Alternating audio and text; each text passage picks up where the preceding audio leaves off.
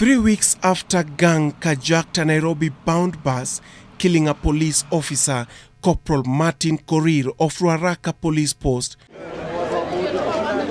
police accosted a group of suspects in Dandora and killed them. They recovered Corporal Korir's stolen gun from the suspects. The men killed in Dandora are said to have been behind a string of robberies around Ruaraka, Kariobangi and Dandora.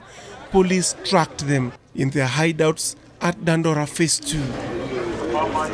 Police say they killed the men in a gunfight. The leader of the 4 slain men, Anthony Odongo, also known as Odosi, described as a very dangerous man. Preliminary investigations have shown that the slain suspect is closely linked to a GSU officer, Wycliffe Nyandigisi Motanya, who currently faces charges related to the carjacking incident that cost Corporal Korir his life. The GSU officer allegedly stabbed the police corporal, then shot him using his own pistol during the incident in a new Kenya Mpya Matatu along Thika Road. The GSU officer has since been suspended and charged.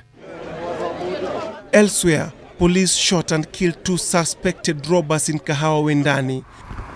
Ruiru OCPD James Ngetich said 2 others escaped with injuries. The suspects were cornered after robbing a woman. Kupiga nduru wale askari wakarudi kuangalia ni nini kinatendeka hapo. Ndo baadaye wakapatana na wezi.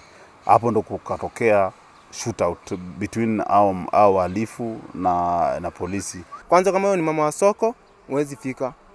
Ukionekana tu na nini na kitu ya kubeba mboga, hiyo pesa yote imeenda. Alafu sasa unatishiwa na gun. Whoever thinks that you will be there trying to bring a lot of instability or to cause unnecessary problem to members of the public, we are there. That is our job, and they shall see. Last week, police mistakenly shot a young man in Jericho who they thought was a most wanted gangster. Even as police continue to pursue the criminals who are terrorizing residents of Nairobi, at least 8 suspects have been gunned down with no arrest made. Steve Juma, NTV in Kahawa Wendani, Kiambu County.